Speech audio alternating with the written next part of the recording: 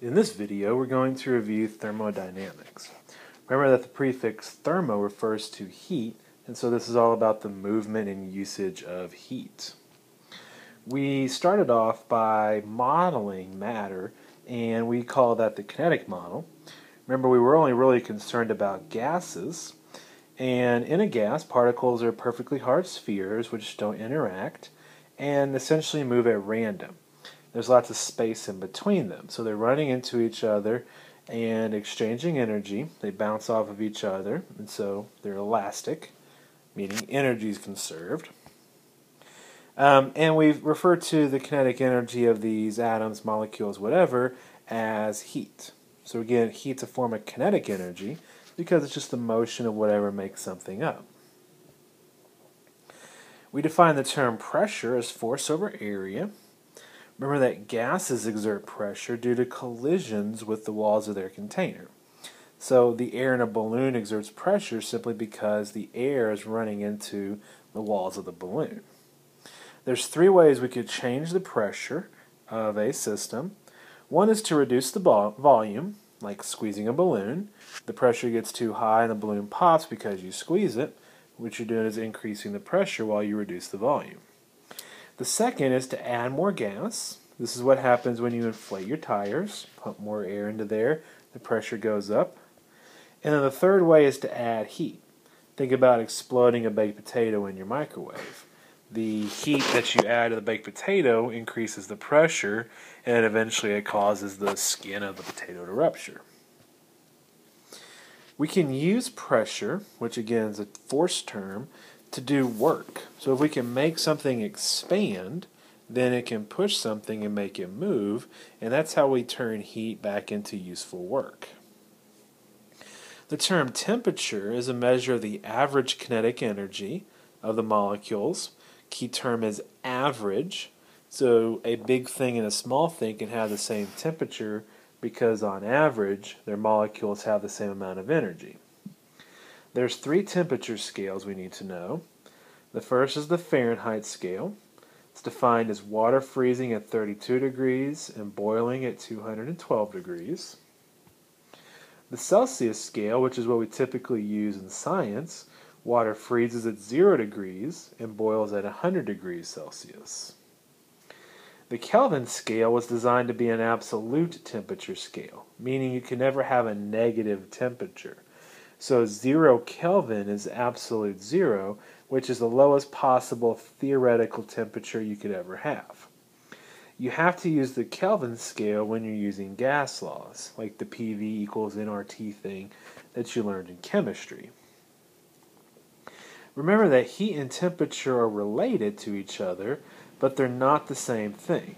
When you add heat to something, you could change its temperature, but they're not the same thing. Heat's a measure of energy, which would be measured in joules. Temperature is a measure of average energy, and we use those three scales to measure it. What we would really like to do is to use heat in order to do work. We can turn heat into mechanical work when a gas expands and pushes on something. So, as a real simple example, and we drew this during our thermo unit, suppose that we have a sample of gas whose temperature is 20 degrees Celsius. We light a fire underneath it, and we add 1,000 joules of heat.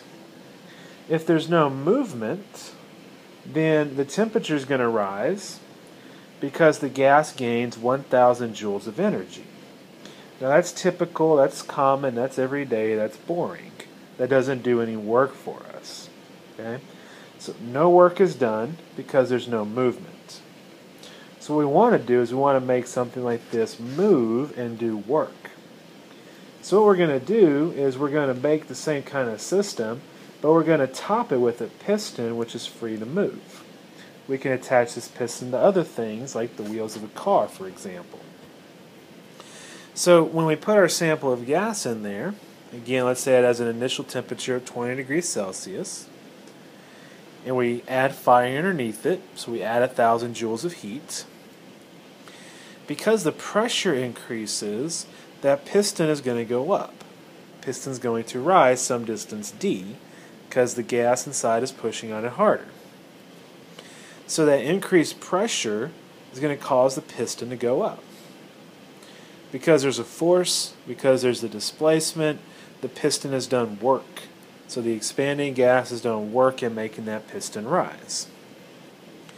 The final temperature would no longer be 100 degrees, but rather it would be 80 degrees Celsius. Again, this is just an example. The reason it doesn't get as hot is because the gas only gains 800 joules of energy. If it gains 800 joules of energy, that means it gets hot but not as hot. That also means that 200 joules had to go into doing work. So if you multiply the force by the distance, you would get 200 joules, and so we would get 200 joules of work out of this particular example. You would refer to such a thing as a heat engine. Now something to remember is that 800 joules of leftover heat is wasted energy. We can't really get that into doing useful work. It has to be exhausted some sort of way. So for example, in your car engine, you have to have that tailpipe so that the leftover heat from the engine can be exhausted out the back.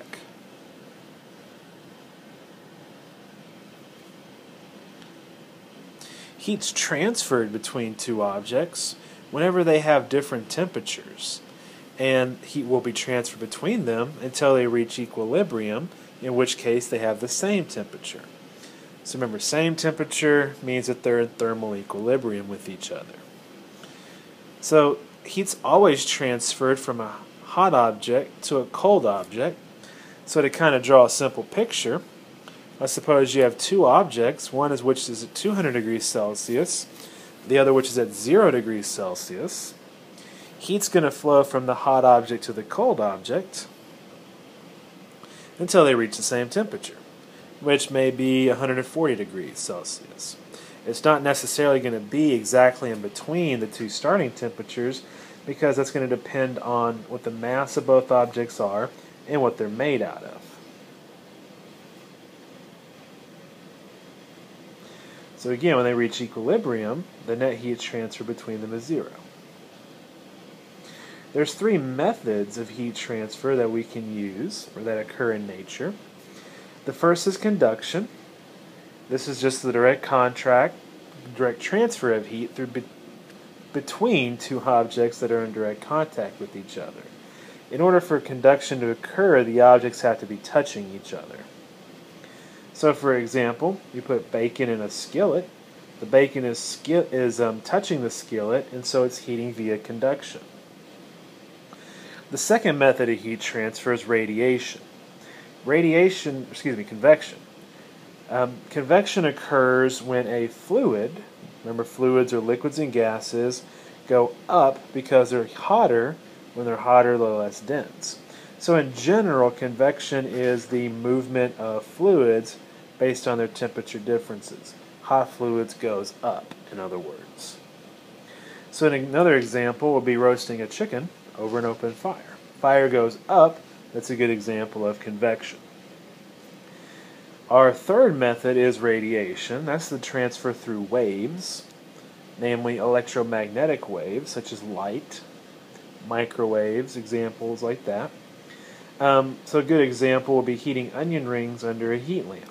The heat lamp glows, and that light is what's used to heat up the onion rings. To figure out the amount of heat transferred, we use the equation that we learned that relates these three things. First is the mass.